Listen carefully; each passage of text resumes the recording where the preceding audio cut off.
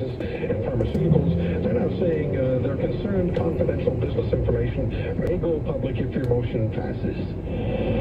You know, that's just bunk. I think that's liberal spin. I think liberals are trying to, stoke a lot of concern that's just unfounded. The motion itself, it's a routine motion. It has exemptions for national security issues, personal information. There's actually specific exemptions around certain types of commercial sensitivities. It's just standard, without getting into sort of the technicalities of it, standard parliamentary procedure.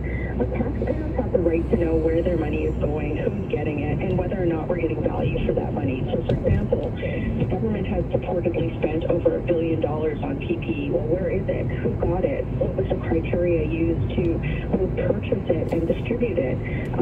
This is information that journalists have been trying to get for several months now, and the government has been stonewalling them. So we're using Parliament to compel that information. And again, if there's no issue, if there's nothing to hide, everything's going to be great.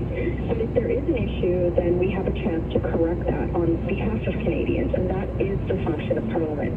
Yeah, we need to know where our money is going, and I know one contract in particular concerns the opposition party's $237 million contract for 10,000 ventilators given to SPI Professional Grade. What's that about?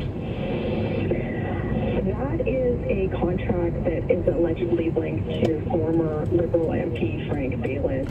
There's a lot of questions surrounding that contract on whether or not it was appropriately awarded, whether or not there was value for money in that, how it was awarded.